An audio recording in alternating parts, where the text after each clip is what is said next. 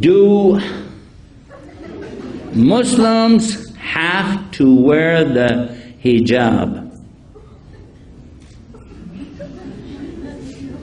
Okay. How many say Muslims have to wear hijab? Raise your hand. Whoa. I don't think so. All the Muslims have to wear hijab? Not the boys. Come on. Oh, wait. Muslim girls, sorry. Do the Muslim women have to wear hijab? How many say yes? No. It's not true. If I'm going to give you a one-word answer, the closest answer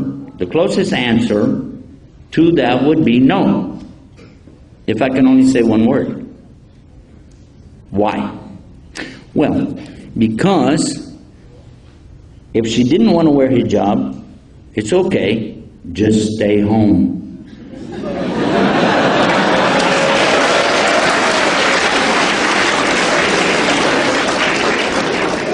Huh? Yeah, you don't have to wear it. Do you wear it at home? No. You see, I want to make it clear to you, because you know what? A lot of times we think everybody comes from the same perspective that we do. But it's not true. Talk to anybody that's a Catholic. Oscar used to be a Catholic, right? Stand up a second. This is Oscar. This is my friend Oscar. Assalamu alaikum, Oscar. He just accepted Islam with us a couple of days ago. And he came all the way up here. He came all the way here to be with us today. And by the way, he's from Mexico, yeah? Sí, es verdad. Está muy bueno. You didn't know I could speak that, did you?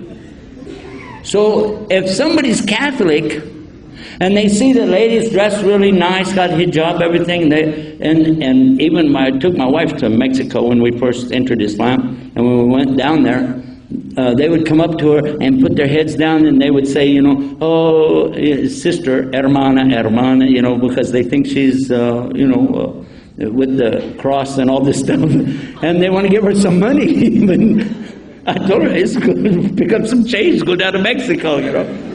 But they think that the women of Islam are like the women of the Catholic Church. It's not the same. Because those women, when they accept this role as a nun, they can never ever get married. They can never have any children. They can never have any grandchildren. The church is their whole life. And that's very extreme. And also, they have to wear the hijab all the time. They go to a convent, which is nothing but women there. And they still have to wear it all the time, except to bathe or sleep. Otherwise, they're wearing it all the time. So when these people who are not Muslim see you guys, they think, oh, how horrible, how oppressing, oh my God, because they're thinking of maybe of something that they have. But no, the only time you need to wear it, Allah said it in the Quran, is if some strange man can see you. And these days we've got a lot of strange men, so better wear it, okay?